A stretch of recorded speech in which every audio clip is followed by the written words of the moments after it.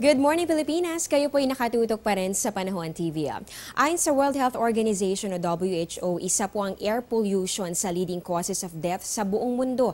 Kaya naman importanteng mamonitor din natin ang kalidad ng hangin na ating nalalanghap sa araw-araw. Narito ang datos mula po yan sa Department of Environment and Natural Resources o DENR. Ayon po dito sa Mandaluyong, Taguig at Pasay, inaasahan naman po natin na ligtas pa ang air quality na mararanasan. Dito naman sa Parañaque, Las Piñas at Muntinlupa, good air quality pa rin po sa mga oras na ito.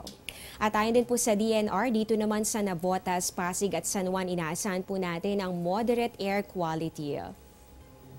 Dito naman sa Pateros, Malabon, inaasahan po natin na moderate air quality din ang mararanasan sa mga oras na ito. Habang dito naman sa Makati, naku, unhealthy na po ang air quality. Ibig sabihin po nito kahit papano ay nagiging mausok na o meron na pong maduming hangin na nararanasan ng mga residente dyan.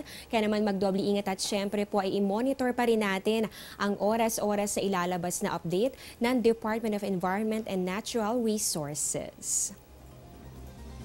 Samantala, mahilig ka bang kumain ng shellfish? Naku, sa inilabas na bulletin ng Bureau of Fisheries and Aquatic Resources o BFAR, ilang mga baybayin dito sa ating bansa ang positive sa paralytic shellfish poison.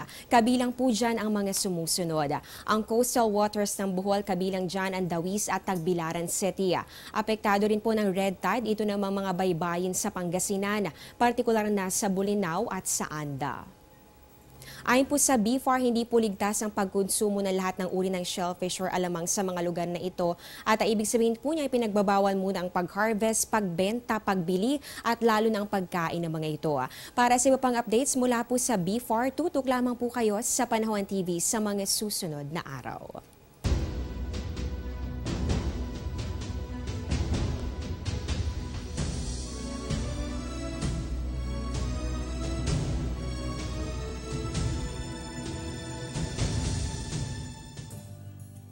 Balita naman sa labas ng ating bansa, kung dito sa Pilipinas, dinarayo ang mga beach upang magtampisaw at magpapresko. Sa Canada naman, patok sa mga turista ngayon ang isang bagong atraksyon.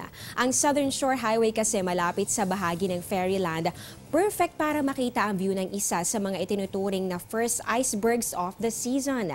Karamihan sa mga dumadagsa rito ay photographers na hindi pinalalampas ang pagkakataong makuna ng Ice Mountain. Tinatawag din na Iceberg Alley ang area na ito dahil sa malalaking bloke ng yelo na nagmumula sa Arctic na madalas pong makita kapag spring season.